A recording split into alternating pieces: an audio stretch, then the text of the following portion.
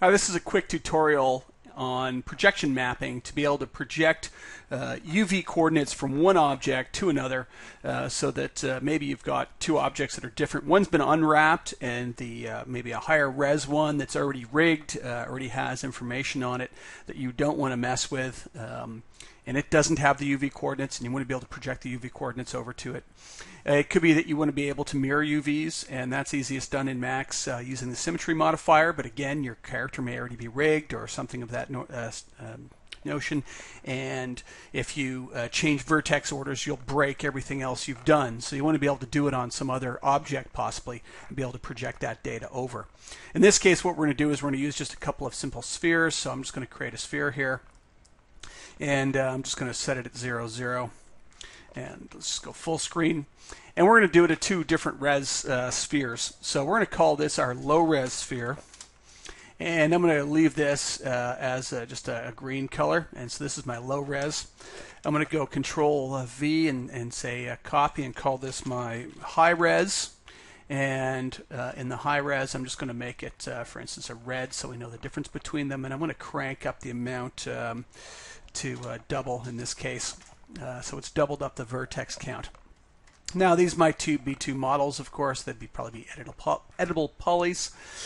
And we want to be able to then go ahead and unwrap. So I'm going to isolate the low res and just take a look at it from the top. Now again, what we might be in a position where we want to set up some mirrored UVs. So I'm going to grab half the model and delete it. And with half the model deleted, I'm going to add an unwrap modifier.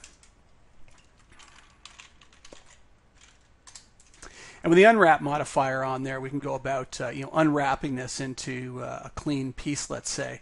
And so I always like to start with something really clean. So I'm going to grab all of it and just say planar map, and then maybe grab a loop here, and we'll break that in half. And so just open up the window, and I'm going to say break.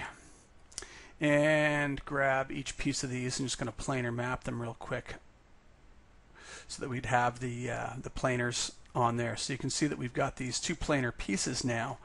Now we can do a really quick, for instance, quick peel on these so that they show up at a reasonable, reasonably flat UVs, let's say, so we can project these over. And again, this is just for a quick example.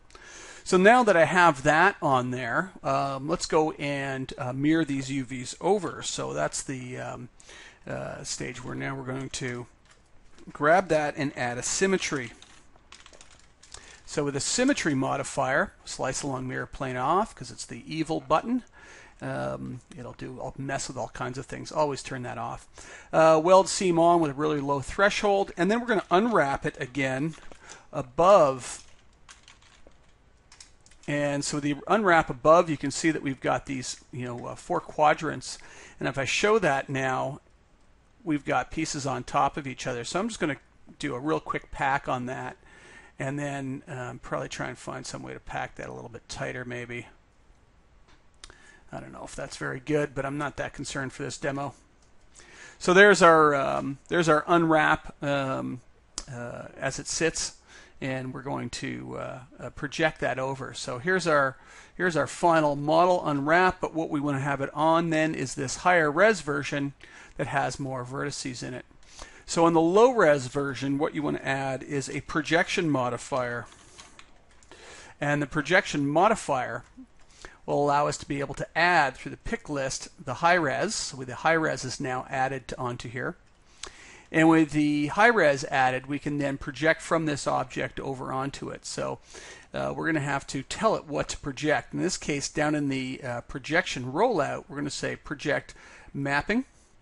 And we're going to hit the project button when we've set up our settings. Now, our settings shouldn't have to be touched in this case. We've got map channel 1 from the original that we're on, going to be projected into map channel 1 that we're going to be projecting into, and these settings should be okay for now, so we're going to say project. And what you can find though is that if you don't set up your cage quite far enough out, it may not project properly. So this is the distance that it's going to project from down to the surface. So we want that cage just outside of the surface of the other mesh. So I'm just going to hit the project all again. Again, let's go to the high, and you'll notice a projection holder 1 modifier has been added. This is holding the UVs that's been projected over.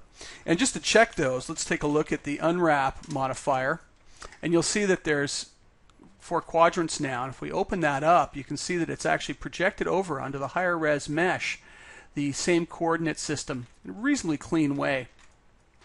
You know, again, the more complicated it gets, the less organized it's going to be. We can see an error here where a triangle's been missed out of one and placed in another. You can see kind of pieces missing where it's not completely followed and managed to get everything lined up exactly right. Projection distance will help with that. If you try it lower and lower, closer and closer, or work with it and play with it. It's never going to be perfect. It's no different than projecting normals or anything else over onto a surface where it's guesswork going from unalike meshes and trying to project from one to the other. So with that on there, I'm going to grab just a quick texture to test it, and I'm going to use a checkerboard. And I'm not going to use real world scale, so let's use 20 by 20. And drop that on and show it realistic in the viewport, and you can see now that it has the UVs projected over in a reasonably nice way. So that's a quick way of being able to get UVs from one mesh over to the other. And again, it isn't perfect because it's it's a projection.